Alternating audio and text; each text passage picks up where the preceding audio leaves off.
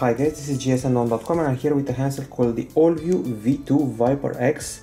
It's a locally integrated version of the Gionee Elife S Plus. So it's a fresh handset. From what I know, the Gionee Elife S Plus debuted in December, so pretty much these days. As I said before, it's the Allview, which is a Romanian company, the Allview version of the Elife S Plus, and it's called the V2 Viper X.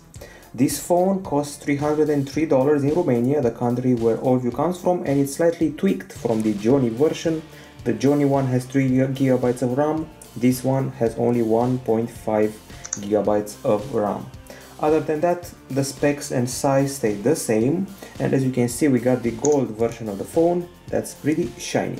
Okay, so it's a mid-range, youthful handset. It also has an USB Type-C port at the bottom, and I'm not very sure, but if I'm not mistaken, it may be the first Gionee phone with an USB Type-C port. What's for sure is that it's the very first Allview phone with an USB Type-C port. So the colors, it comes in gold, white or dark blue. It's a 5.5-inch phablet, and it measures 7.2 mm in thickness, which makes it a bit slimmer than a related model, the Allview V2 Viper, that measures 7.85 mm. In case you want another comparison, it's basically 0.1 mm thicker than the iPhone 6s, so pretty much the same thickness. It weighs 155.3 grams, which means it's very similar to HTC Desire 820 that weighs 155 grams. Other than that, we have a plastic case or a plastic lid here, also pretty solid metal frame made of an alloy of aluminum and magnesium. This part of the case is glossy and a bit slippery, also a bit of a fingerprint magnet, but not very bad.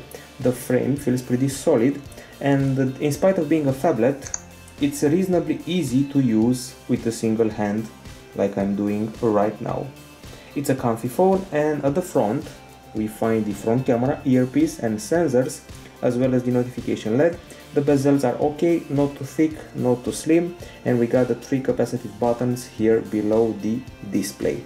At the back there is the main camera and the flash, as well as the speaker, very well camouflaged below the logo, and this back cover can be removed obviously. It's not very easy to remove and also not very easy to put back on, as you can see. Many of those little attaching mechanisms, those clipses that you can hear right now, will be very hard to put back. Interesting pattern here. Removable battery, there is one of the SIM slots, the other one, and the micro SD right here, and the small speaker here that seems to be very well protected. Okay, now comes the hard part. Even though you think you placed it properly, throw out the review and throw out the following hours, minutes or days, you find the odd clips that's not yet fixed properly. That's why it's a good idea to check all the edges. Okay, now we continue the analysis of the size of the phone, the Gionee Elife S Plus in the Allview V2 Viper X version. At the top there is the audio jack, at the bottom the USB Type-C port and the microphone, nothing on the left side, while on the right we find the volume button and power button with OK feedback. It's a comfy phone, also pretty good looking, but slightly slippery, which may bother some people. Now on the hardware front, we're getting a 5.5-inch screen with a 1280x720 pixel resolution, an AMOLED panel, and Gorilla Glass 3 protection. The CPU is an octa-core one, MediaTek NT6753, clocked at 1.3 GHz. This chipset has a Cortex A53 cores, it's a 64-bit processor, and we also get the Mali T720 GPU, as well as 1.5 GB of RAM in the Allview version, while the Gionee model has 3 GB of RAM. 16 GB of storage and a micro SD card slot with support for up to 128 GB extra are here, 5 megapixel front shooter for the selfies, and the 13 megapixel back shooter as the main camera. On the connectivity front, we have some impressive setup here.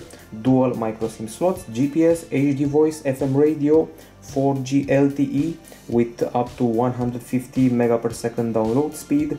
There is HSDPA with 21 MB/s downloads, and Bluetooth 4.0, as well as Wi-Fi BGN, Wi-Fi Direct, Wi-Fi display, USB Type-C, and in the section we call Others, DTS sound, and the sensors available here are accelerometer, proximity sensor, light sensor, and magnetic sensor. So overall the hardware is pretty solid for a mid-ranger. And now let's go to the battery. The battery we're getting here is a lithium polymer unit with a capacity of 3150 mAh. The charger bundled with the phone is a 5 volt or 1000 mAh charger, so that's it, 5 volt 1000 mAh charging up the device. On paper you should be getting about 393 hours of standby or 821 minutes of talk time. We don't let the paper speak, we did our own test, and our test involves HD video playback in a loop with Wi-Fi on and brightness at 200 lux, and we achieved 10 hours and 47 minutes, which is very good. We beat the HTC One M8 with its 10 hours and 15 minutes, Galaxy S6 with 9 hours and 49 minutes, ASUS Zenfone Selfie with 10 hours and 11 minutes, but we score below the Galaxy S5 with its 11 hours and 4 minutes, iPhone 6 11 hours and 30 minutes, and finally the ASUS Zenfone 2 Laser with 11 hours and 11 minutes. We also did a PC Mark test which simulates continuous usage. A good score of 7 hours and 46 minutes. This time we beat the Samsung Galaxy S6 with 7 hours and 6 minutes, Galaxy S6 Edge 6 hours and 41 minutes, and the Huawei Mate S with 6 hours and 26 minutes. Got beaten by the Allview P6 Energy with 11 hours and 24 minutes, ASUS Zenfone 2 Laser with 8 hours and 16 minutes, and the Galaxy Note 5 scoring 8 hours and 6 minutes in the same test. The charging time for this Gionee handset is 3 hours and 14 minutes, which is long, but it's worth it for the previously mentioned results. At least it charges faster than the Evolio Neos, 3 hours and 30 minutes, Xperia Z3, 3 hours and 30 minutes as well, or the iPhone 6 Plus, 3 hours and 16 minutes. Obviously there are phones out there that are able to charge faster, like the ASUS Zenfone 2, 1 hour and 50 minutes, Galaxy A5, 1 hour and 45 minutes, and the OnePlus 2, 2 hours and 13 minutes. Now in the settings area, you can find the special settings for the battery. We got Power Manager here with 3 main modes. So there is normal mode that will use a dark theme, and we'll do the following things: turn off GPS, Bluetooth synchronization, adjust screen brightness, and change the standby time and CPU frequency. And then there's the extreme mode, which goes like this: black and white theme, only accessing the basic features like phone, contacts, messaging and clock, and supposed to extend the battery life by up to 5 times or even 10 times at some point. Other special options available here for the battery are the intelligent power saving at night, intelligent memory cleanup that pretty much speak for themselves, and standby intelligent power saver. So pretty good battery aside from the charging. Now as far as the acoustics go, we have a singular speaker at the back here, small speaker, and the music app will feel right at home. If you've ever used a Xiaomi phone, it feels like MIUI quite a lot. Here's the player, big icons, flat icons, and quite a few options. We got common settings here, shake to change songs, some filters, equalizer and theme. We got the DTS option available here with special settings for the headphones, and effects volume with presets like classic, dance, folk, heavy metal, jazz, pop, rock, user, and this channel equalizer with 5 channels to play with in various frequencies, and a slider to use if you really want to tweak the experience. Okay, and that's that. Those are the options you can play with. Now let's actually listen to some tunes. Here we go.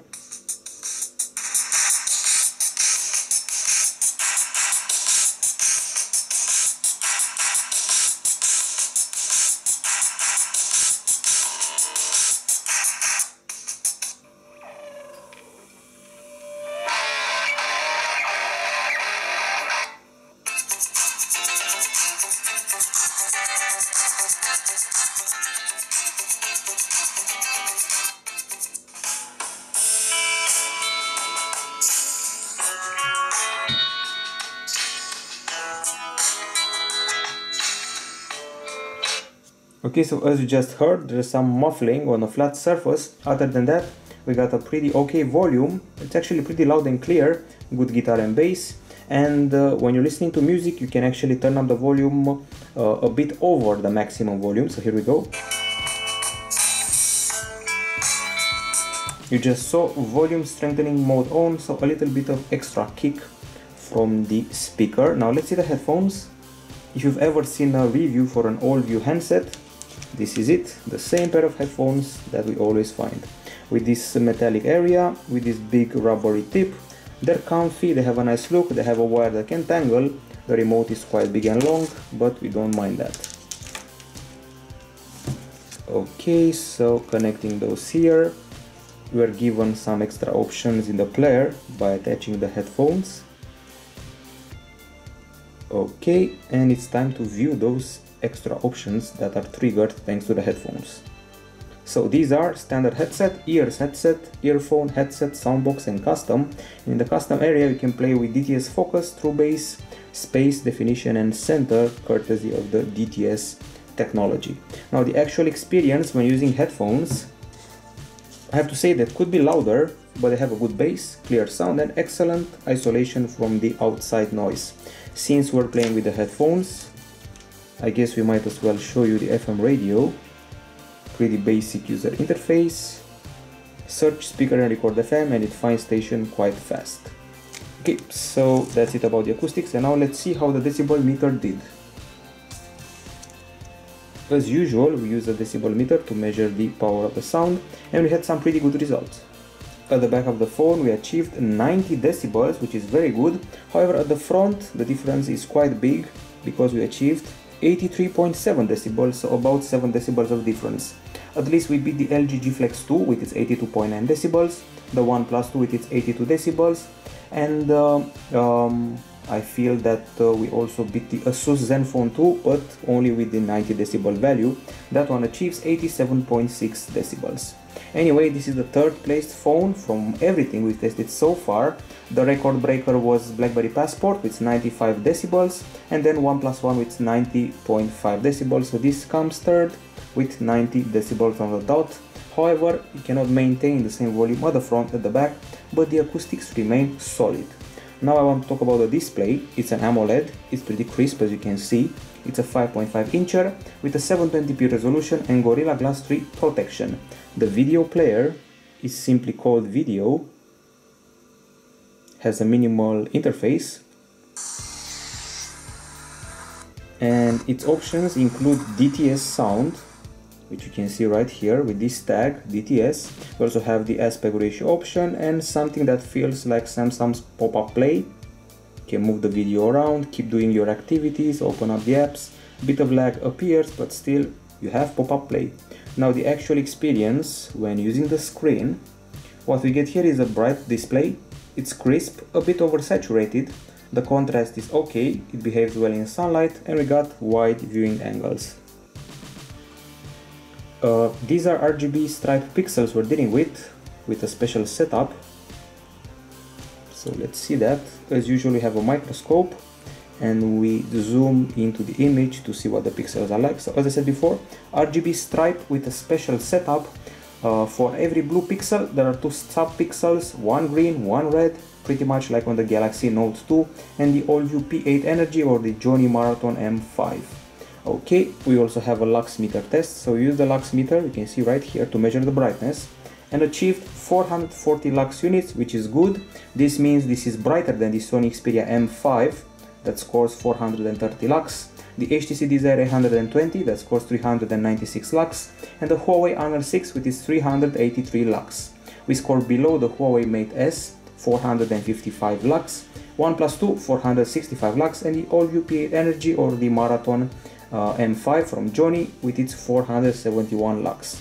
Obviously there are special options for the display like brightness level, adaptive brightness, economical backlight, font size, wallpaper, sleep, LCD effect. Can be set to neutral, cool or warm. Usually it's best to leave it on neutral. Skylight and cast screen with skylight taking care of the special options when using a special case for the handset. So overall, in spite of the resolution and the oversaturation, it's an excellent display when it comes to brightness, and the colors also look pretty well. Time to talk about the cameras. At the back There's a 13 megapixel shooter right here with f2.0 aperture. We are promised 0.3 second focus and 0.46 second capture. This is a Samsung sensor.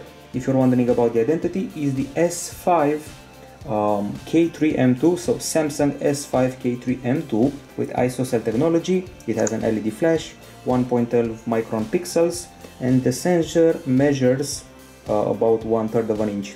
It's the same camera that the Xiaomi Mi 4C has. At the front, 5 megapixel shooter, and in case you're wondering, the camera app opens up pretty fast, so let's see that. Reasonably fast, I would say. Not the fastest in the world, but also not a slug. So the interface is typical if you've ever seen an Allview handset before with Lollipop. It's the same UI as always, pretty colorful with childish symbols and a lot of white text. So in the settings front we have anti-banding, guidelines, geotag, there's picture size that can be 13 megapixels in 4:3, 10 megapixels in 16:9, defaults and capture mode, touch shot or normal, sound, volume keys, and that's that. Then we got the front camera shortcut, the flash options, on, off or auto, and the main capture modes. And let's start with smart scene that automatically adapts to the scene, be it HDR or night, ultra pixel that's able to take 64 megapixel shots by interpolation, pic note. It's useful if you're in a classroom and you see a notebook or book or the table where the teacher is writing, you can create a PDF out of it. Face beauty, it has its own options like larger eyes, slimmer face, whiter face, and then filter, night and professional. That includes a bunch of sliders that feel a bit like the experience from the Lumia handsets or the LG G4. Anyway, exposure values can be set up, ISO up to 1600, options for the white balance, and options related to the shutter speed from the 30th part of a second to 14 seconds, and from macro to infinity, focus can be tweaked. Magic focus, it allows you to create a bokeh effect and create wonderful macros. Panorama, normal, take anytime, and HDR are also in the mix. Other than that, you go to the video section, press settings, we got scene modes here, night or auto, anti-banding, microphone exposure, white balance, anti-shake, geotag, you can film in 720p or Full HD or lower values. Now the actual camera experience brings us an okay focus speed, changes focus reasonably fast, zoom is pretty fluid, goes up to let's say 4x, there's no indication of that, and the capture is pretty fast, actually very fast, and the result doesn't look half bad. Okay, we also have these two thingies here, the exposure and metering frame that we can move around as we please. So that was the initial test. Now as usual we have a big gallery for you. We've taken the camera outside, we have over 100 shots, selfies included and indoor shots included. I'm going to start off with the indoor shots. This was an HTC event with a bunch of phones shown off to the press, and about 50% of the shots are blurry. However, those that actually made it look very nice. Just check out the texture of the phone here. It's all because of the very powerful and very good flash at the back of the phone. Excellent texture here, good colors. Keep in mind it was total darkness in that room, and using the flash we've taken a series of quite good shots. Some are blurry as I said, and this is a burger. Nice texture of the burger with flash. If you deactivate the flash, this is what happens. As you can see, it's quite blurry, unclear, and it doesn't have that nifty texture anymore. Without flash, with flash, so if you're in a dark place, in a low light area, you should really use the flash. Now we move on outside. This is a gallery of shots taken in full daylight in December on a cloudy day. Okay, so the first shots reveal to us pretty good lighting for a cloudy day. This color feels very artificial on the PC and on this screen too. The colors are pretty cold as the day was, and we also did a test of the ultra pixel shot by taking a picture of that fountain you can see here, and you can really zoom into it as much as you want because it's a 64 megapixel shot, so very impressive. That's the starting shot, and then you start zooming in a ton thanks to the 64 megapixel resolution achieved to interpolation. Some other images here. We have a pretty nice close-up of this flower that I'm actually using as the wallpaper on the handset right now. Excellent details. When it comes to close-ups, the handset can handle it. Now an example of HDR, check out this monument. Pretty dark, same monument, HDR on, a bit brighter but also feeling a bit more artificial. This camera can handle the text and the pictures pretty well when it's capturing them. And another attempt at a close-up with very nice metal texture here of this locket. Some more shots, decent colors, but on the cold side. This is a panorama, pretty modest resolution, 4640 over 1184 pixels. It's clear, it could be bigger, and it feels a bit overexposed in the cloud area. When you're trying to zoom in, so regular shot, zoomed in shot, there is a clear quality loss. And once again, those colors may feel cold to some people, but they may feel realistic to others, so it's a mixed bag, these shots here. At least the quality remains quite good. Selfies, we also tried selfies, pretty good skin texture and the background isn't half bad. A landscape shot with surprisingly good details.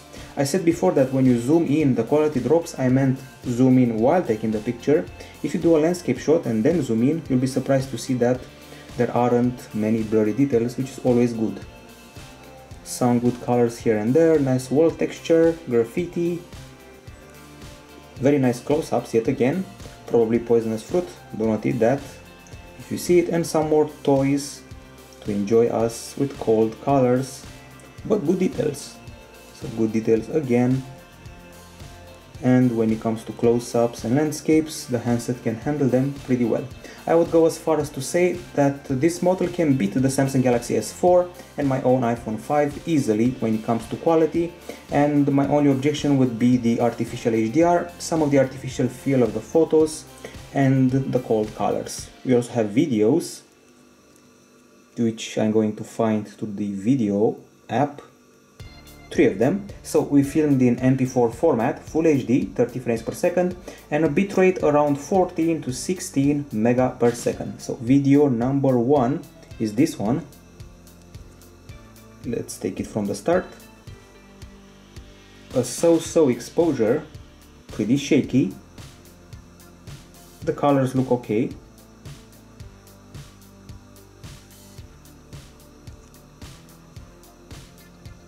And when you start to zoom in, there will be some quality drop, but we'll see that later on. So shaky, okay clarity, realistic colors. Second video, this is the one with the zoom in. Not the best exposure in the world, once again shaky. The colors look okay. Keep in mind it was in the early afternoon, but it's December, so early afternoon may look like sunset. And now a zoom in test, dropping quite a bit of quality. And finally the last video, once again too dark for 1 PM, once again poor stabilization, good colors and quite okay clarity considering we're panning into a landscape view. From all the Allview and Gionee handsets I've tested, this is a bit above average for a mid-ranger, so filming is quite okay. In spite of the shakiness, I bet that activating that digital image stabilization will solve some of the problems. I'm reminded, of the Asus Zenfone 2 that disappointed us in the video capture area, and this feels a bit superior to the Asus Zenfone 2. Okay, so it's good for a mid-ranger, has great close-ups, great flash, and indoors you'll be very happy with it. Now if you want to do a bit of editing, pick your shot and do not press share, but rather press edit. Then we got the usual filters, crop, straighten, rotate, auto color exposure, vignette, the works. Now I want to talk about the temperature, and after playing the game Riptide GP2 for 15 minutes, we achieved 38.4 degrees Celsius, which means there's no overheating here, which is always good news. The web browser, this is the stock one, the pre-installed one, and let's access gsndome.com. It loads pretty fast. It has a fluid scroll. We got hot note here if you want to share links with another handset by bumping them. And the virtual keyboard, the stock Lollipop keyboard, is quite comfy. Now, as far as connectivity is concerned, this is the dialer of the handset, and we got options like blacklist, speed dial, and this is a dual SIM handset that comes with 4G LTE support, HD voice, and it has an USB Type-C port right here, which, as I said before, this may or may not be Gionee's first USB Type-C handset, but for sure it's Allview's first USB Type-C phone. And as you can see, it's a reversible port, and some people may like that, some people may not be impressed by that. Anyway, it's innovation. Okay, so aside from this type of connectivity, we have hot note. There is no Wi-Fi AC or Wi-Fi A, there is no NFC, and the calls, well, they're loud, we have a good signal, and they're pretty clear, so connectivity is covered pretty well. Now I'm here to talk about the benchmarks. I decided to compare this Gionee handset, or this Allview handset if you want, with the HTC Desire 120, the Huawei Honor 4X, and the Sony Xperia Z3. It's a battle of a MediaTek MT6753 plus 1.5 GB of RAM versus a Snapdragon 615 plus 2 GB of RAM, and also versus the Kirin 620 from the Huawei plus 2 GB of RAM, and finally the Snapdragon 801 plus 3 GB of RAM. In quadrant, we scored 22,489 points. We beat the HTC Desire 120 that had 20,058 points, and totally beat the Huawei Honor 4X with its 5,764 points. Surprisingly, we also beat the Sony Xperia Z3 with its 20,358 points. In Antutu, let's see what score we got there.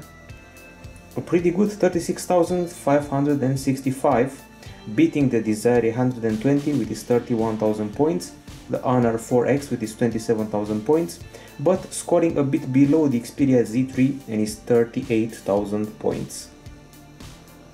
Nenamark is also here.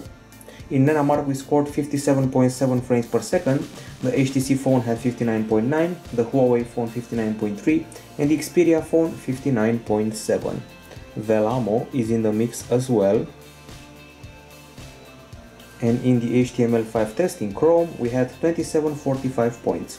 Meanwhile, the HTC Desire 120 had 2390 points, the Huawei Honor 4X 1841, and the Xperia Z3 2771 points. Next up, there's also 3D Mark, and in 3D Mark we scored a pretty underwhelming 6,697 points in the iStorm Unlimited test. This is lower than the HTC Desire 120's 9,276, but it surpasses the Huawei Honor 4X 5,385. Of course, it's far from the Xperia Z3 16,688 points. GFX is in the mix as well, with a score of 19 frames per second in the TRX test, while the Desire 120 had 15 frames per second, the Huawei phone 9.1 frames per second, and the Xperia Z3 25.4 frames per second. Geekbench 3 is also here with 625 in the single core test and 2819 in the multi-core one, while the HTC phone had 666 here and 2522 here. The Huawei phone had 556 and 1723, while the Xperia Z3 968 over 2697. Speed test is in the mix too, with 25 megapixel in download, 22 megapixel in upload, while the HTC phone had 24 and 21 respectively, the Huawei phone 21 and 21, and the Xperia phone 22 and 24. Some browser tests were also performed, like Browser Mark. 1362 is the score for this Gionee handset. Well, meanwhile, the HTC Desire 120 had 1461, the Huawei phone 1187, and the Xperia Z3 1483. SunSpider is up next, the lower the better, and the score is high, which is not very good, 1558, while the HTC phone had 1452 and the Huawei phone 1739. The Xperia phone had a more impressive score of 966, the lower the better. In Basemark X, we achieved 8370 points, which is certainly lower than all the rivals. All of them gravitated around 10,000 points or more, so they surpassed us. overall, this handset, known as the Allview V2 Viper X, beats the Xperia Z3 in 3 out of 11 benchmarks, it beats the HTC in 6 out of 11 benchmarks, and the Huawei phone in 9 out of 11 tests.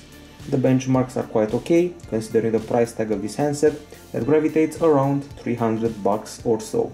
The phone doesn't suffer from lag, it has a fluid interface, and it's able to run games like Walking Dead No Man's Land or Riptide GP2 without a problem.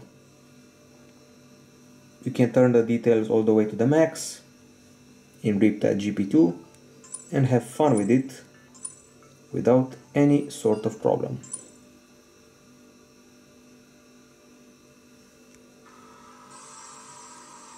Nice looking water, also nice effects, a crisp screen, and here we go. Pretty responsive, notice the lighting effect, pretty cool. Some water drops on the screen, and that's it. That's the gaming experience in a nutshell, pretty good. Okay, now that we're done with the benchmarks and found them satisfying, let's see what software we're dealing with here. So this is Android 5.1 Lollipop with some customization. For example, the multitasking doesn't involve a carousel. Instead, it shows these thumbnails here and the quantity of RAM. You can close down all the apps by pressing that button, but usually you have quite a bit of RAM used up. Other than that, let's go to this area here where we can see the apps we can put on the screen and the widgets. Certainly, they're not typical Lollipop stuff, so there's also customization here, some effects to apply for home screens, and now in the drop down area you can see notifications, while in the swipe up area you got the quick settings much like on iOS. We got connectivity options, location, sound, brightness slider, and 4 shortcuts here to torch, fake call, calculator, and camera. Okay, we go to the settings, we got connectivity features here, hot not included, no NFC once again, date and time, notification center, security, that includes the encryption by the way. You can choose files to encrypt and save in a certain area. Advanced settings, we got smart gestures here that include the pause alarm, smart vibration, and smart bright screen, so when the front camera detects you're watching the screen can be maintained. We can also draw these symbols to open up certain apps from the lock screen when it's in standby mode, and we got the suspend button floating around for a bunch of extra virtual buttons. LED light options available here as well, schedule power on off, accounts, accessibility, and that's pretty much it. And now we have arrived in the area of pre-installed applications. There's not much bloatware going on here on the Gionee Elife S Plus. We got Allview Self-Care, Bitdefender Mobile Security, Browser, Calculator, Calendar, Camera, something called Chameleon that will take colors from the background and turn them into a wallpaper simply by relying on those colors. We got Chrome, Clock, Compass, Contacts, Downloads, Drive, Email, Facebook, File Explorer, FM Radio, Gallery, Gmail, Google, Google+, Google Settings, Hangouts, Maps, Messaging, Music, Notes, Phone, Photos, Play Books, Play Games, Play Music and Play Newsstand, as well as Play Store, Settings, SIM Toolkit, Sound Recorder, System Manager, which may come in handy. You can clean memory, has an app manager, a power saver, traffic and an echo mode, system update, theme park, torch, video, voice search, weather, and finally YouTube. Once again, a fluid user interface, no bloatware, and these are things that we like. Now it's time for the verdict related to the Gionee Elife S Plus in a modified, localized version known as the Allview V2 Viper X. So on the Pro side, it's a comfy phablet, it has a good battery, a pretty loud speaker, a bright screen, it can take some good selfies and good close-ups, it has a pretty powerful flash indoors, there's no lag, we have a fluid user interface, and as you can see there's no bloatware. On the con side, this is a slippery handset with a long charging, shaky videos, too little RAM for current standards, and 28nm chip that may not feel powerful in about a year or so, plus those clipses at the back that take a while to get stuck together to keep the shell on properly. Okay, so overall a mid-range phone with a bit of quality here, known as the Gionee Elife S Plus, or as the Allview V2 Viper X. I would have to say that the price tag will surely drop in the following months. It's just been launched in some parts of the world under the other name. A bit more RAM would be a better idea, so if you find it on other markets with more RAM, it's certainly a bargain. On Amazon India, for example, it's available for about $250, which for this package plus 3 GB of RAM, it's a very solid fit. A good thing here is that this handset does not sacrifice any aspect. Battery good, screen good, camera pretty good, and the speaker is also good, so nothing big is sacrificed here. We don't give out grades anymore, but overall this is, in my book, better than the HTC Desire 820 and derived Desire handsets. This is it from gsndon.com. Bye bye.